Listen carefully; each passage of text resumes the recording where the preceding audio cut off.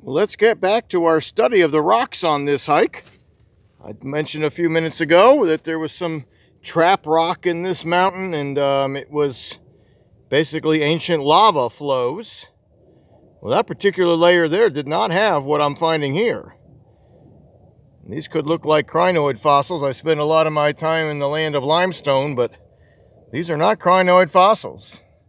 These are air bubbles that were escaping or trapped in this layer of lava that filled this entire Connecticut Valley. This is a rift valley, and I can explain that in a minute, but let's take a look. We got some bubbles here. There's a dime there for scale, so these are small bubbles, maybe 1/8 to 1/4 inch wide.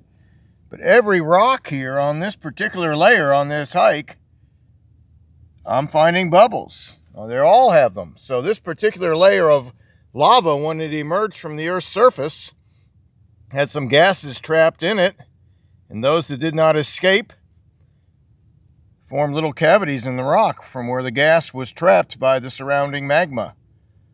If anybody's ever seen or been to Hawaii or Iceland or any place else where the Earth's crust is cracked, you will see gas emerging from the lava flows. Steam is often the result of that. So that's what I've found here. These are fairly old, in the 200 million year range. And what happened at that time, the Earth's crust had formed what's called a supercontinent, where many continents kind of glued together. But eventually the cracks from expansion of that continent or separation of that continent started to cause the Earth's crust to subside in this particular area along Interstate 91. In this valley, if you see where it's dropped down, the wooden block has dropped down because of expansion or sideways movement in the Earth's crust, allowed this middle block to drop down, and it filled with sand. This valley filled with sand.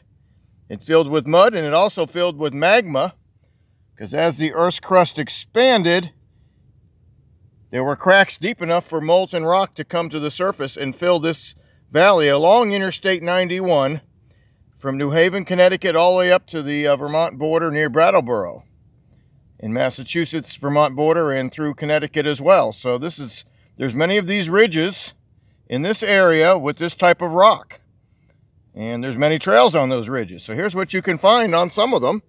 And I'll keep exploring and see what else I can find about this type of rock, because it's a very interesting formation.